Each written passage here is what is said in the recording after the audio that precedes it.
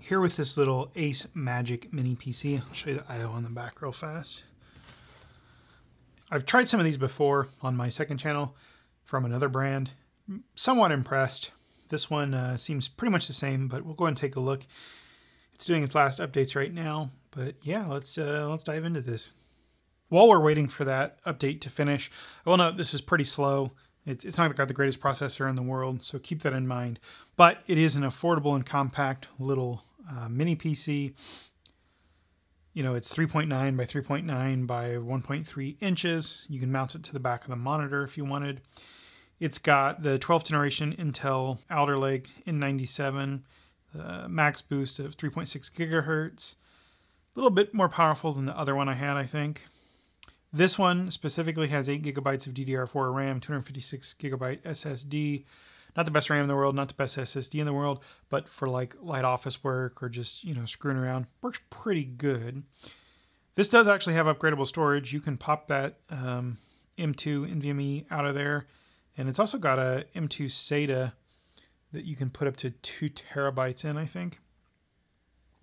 Doesn't have a whole lot of ports, but it does have gigabit Ethernet, HDMI, DisplayPort, 2 USB 3.2 Gen 1 and 2 USB 2.0s, and a 3.5mm headphone jack, which is on the front. I will say I wish this had USB-C. It does not.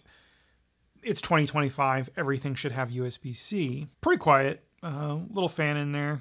Nothing too impressive, but it's never going to get that hot anyway. And I'm just using it here on this little monitor that I've previously done a video on my other channel. Nice little thing for testing these. I'm actually going to use this for an ARPi 5 soon, so watch for that video. It does come with an HDMI cable. It's not the longest thing in the world, but it works, especially if you're mounting this on the back of a monitor. It has that Vista mount that comes with it. And at 8 gigabytes of RAM, it is kind of limited for heavy tasks. Like, that wouldn't even comfortably handle the amount of tabs I keep open. I'm not the intended user of this. This is more like a little project thing that I might use for some stuff.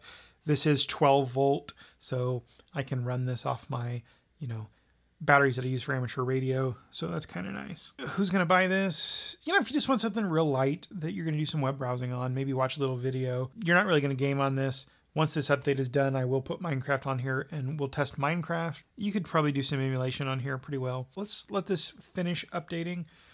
This is like several minutes in now, and it took, I don't know, like an hour for it to download and unpack the latest Windows update, and that's after having done 3 other rounds of updates. Well, I'm speaking about slowness. When you do get this, don't expect to use it right away. It did take about a half hour for it to just get through everything and set up Windows for the first time.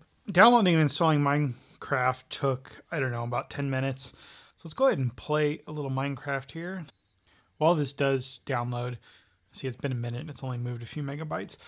I don't think the Wi-Fi radio in this is very good, or maybe the antenna is just not in a good place or is effectively non-existent. You may want to use this wired. We're still waiting, but I thought of something else I wanted to mention. By default, these things have the audio at 100%. I'm not sure why. It was a pretty big shock when sound first came out, and I was like, whew, fortunately we only have the tiny speaker in this thing because it was set to 99, I guess. But, you know, I've turned it way down to like 22, so we should not blow anyone's eardrums. Keep in mind that, and now it's doing another download. Dang. Come on, Minecraft. If you could spend a little bit more, I know they do have another one. I have one of those coming. It's got a graphics card and stuff in it. So that'll be up on the channel soon too, if it's not already when you're watching this. That one I expect a lot more from. But yeah, it looks like Minecraft is going to go ahead and launch. So I'm going to start the download on that again. Yeah, see, it's pulling like 12 megabits per second in Steam. Let me go turn the light off so you can see the screen a little bit better. That's a little better, not a lot, but we're going to do single player. We'll go ahead and do a creative world, create a new world. This could take it a little bit of time. It's going pretty fast.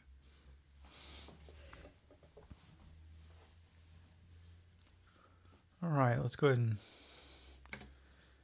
make it full screen.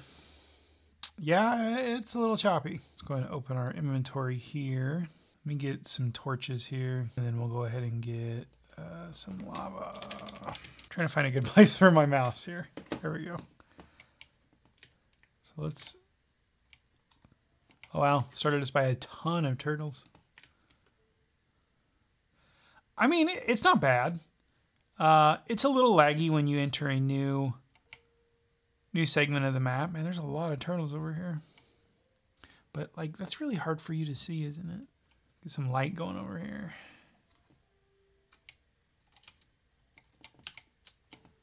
Yeah, I mean, you could play Minecraft anyway. Well, I even cranked brightness to max in game, and it didn't make much of a difference. That's unfortunate. But yeah, I mean, you could figure that out. Weird playing it at this angle.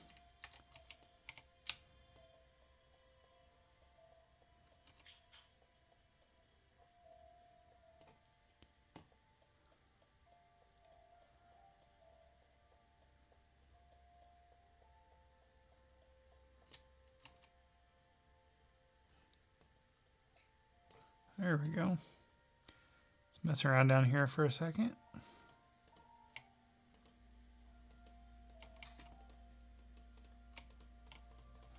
Yeah, like you can get pretty crazy here. I could totally play Minecraft like this. This is playing it a little bit better than my M1 MacBook Pro. See how Quake is doing. Quake is ready. There we go. I got the brightness cranked up all the way so we can see what we're doing. It's playing Quake fine, but I mean, this is a really old game. They kind of released this in Steam a little bit ago. Yeah, I mean, it handles older games just fine and lower demand games like Minecraft.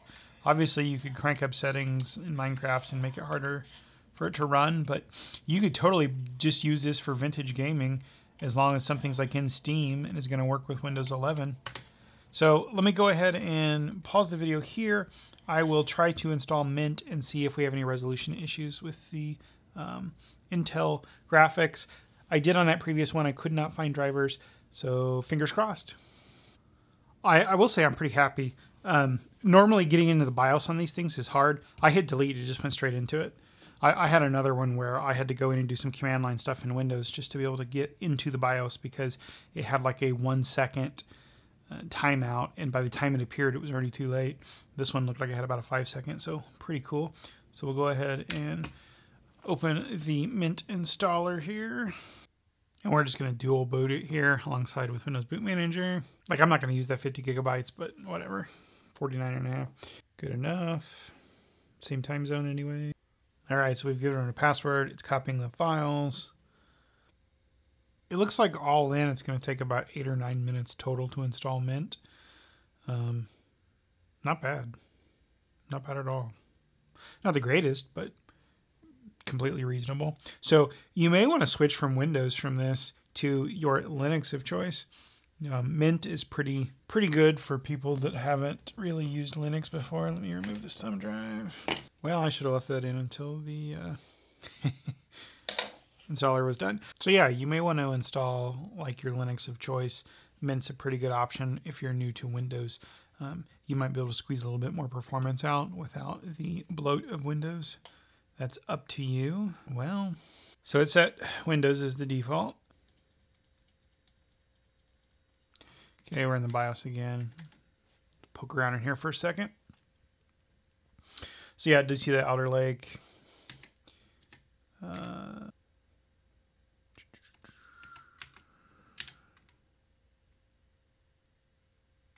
Well, Mint Linux is going to work on this. I messed up in the installer there when I removed the thumb drive too early, so it didn't put the bootloader in right. But you saw it working pretty fine there off the thumb drive, so clearly it's going to work. Sorry about that.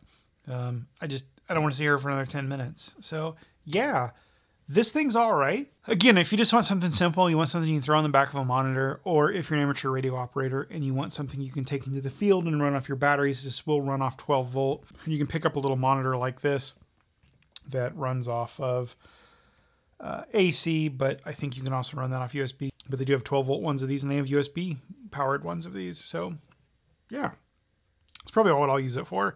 Might go in one of my battery boxes that has enough room for one of these monitors, and then, you know, take a little keyboard and mouse or whatever, if I want to do activations or something instead of having to lug a laptop around, or so I can have, you know, the laptop and it. That way I can take like my MacBook, which doesn't always have all of the amateur radio software I want, but Windows does.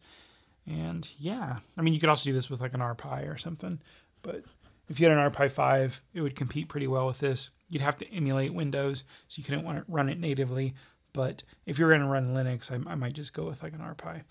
But if you need Windows, these things do serve a purpose, and they're pretty cheap. I think it was like $170 or something. Those prices will vary, but yeah, I'll see you guys in the next video.